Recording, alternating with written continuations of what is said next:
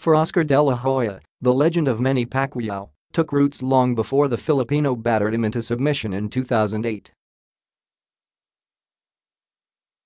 The retired boxing legend admitted he already saw the greatness in the Filipino fighter 5 years before they actually fought in the ring.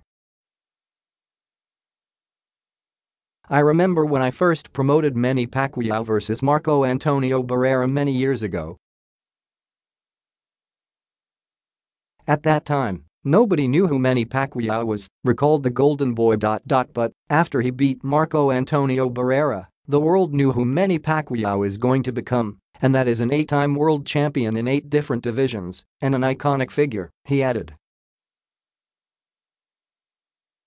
Pacquiao stunned the boxing world in 2003 when he scored an 11th-round stoppage of Barrera, then considered as the world's top fighter, pound for pound, in a non-title fight at the Alamodome in San Antonio, Texas.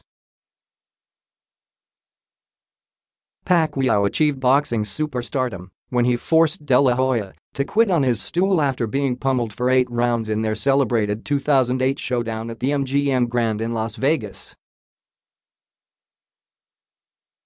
4 months after the devastating loss, De La Hoya announced his retirement. De La Hoya came face-to-face with Pacquiao again on Thursday as he flew straight from Las Vegas to this Malaysian capital for the final press conference of the Pacman's World Welterweight title match against champion Lucas Mathis of Argentina.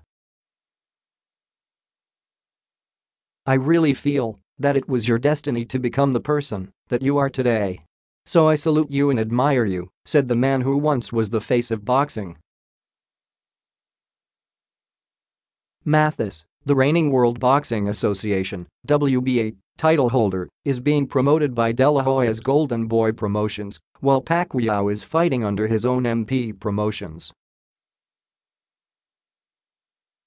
The 45-year-old De La Hoya can't wait to see the two warriors get it on in the ring in what he said is a fight between the best against the best. "This is what the sport is all about, bringing the world together, and when these two fighters face inside the ring, there's no nationality whatsoever.